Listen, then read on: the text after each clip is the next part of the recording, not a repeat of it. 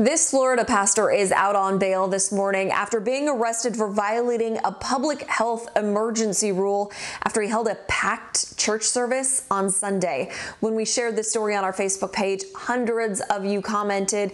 A lot of you shared the same sentiment as Mark here, who says, how can the pastor expect our children to follow this rule if he doesn't? I'm sorry, but you need a church to pray. You don't need a church to pray. And right now, everyone needs to follow the rules. Another comment we saw from folks, they want everyone who was at the church service to be arrested for breaking the rule. Others were concerned about the Constitution, pointing this out. It's something the pastor brought up as well. Here's how the sheriff responded. I think it's unfortunate that the pastor here is hiding behind the First Amendment. One, it's absolutely clear that emergency orders like this are constitutional and valid.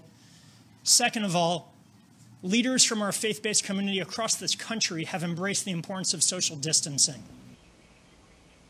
Sheriff Chad Chronister says Pastor Rodney Howard Brown encouraged his congregation to meet at the river at Tampa Bay Church for Sunday service, and by doing so, put hundreds of people at risk. It's a violation of Florida's Safer at Home order. Armanda pointed out the church isn't a building, it's the people. Fellowship, worship, and prayer can all be done without a physical gathering of people. A good reminder, as we have those limitations here in Harris County, church services are limited in many of the local stay-at-home orders. The exception is in Liberty County, where church services are still allowed.